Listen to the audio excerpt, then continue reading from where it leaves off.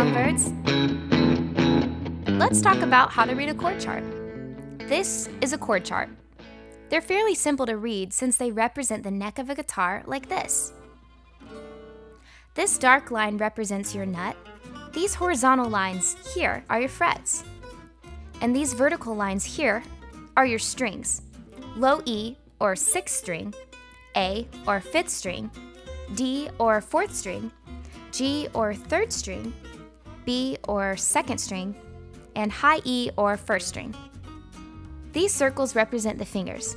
1st or pointer finger, 2nd or middle finger, 3rd or ring finger, and 4th or pinky finger.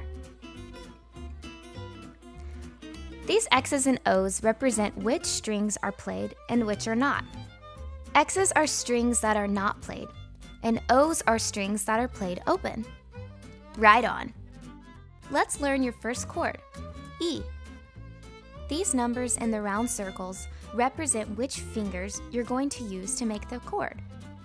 According to the chart, we're going to use your first finger or pointer, 2nd finger or middle, and 3rd finger or ring finger.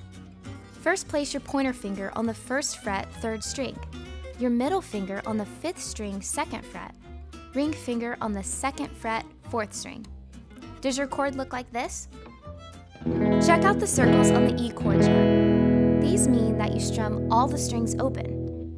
Go ahead and strum all your strings. It should sound like this.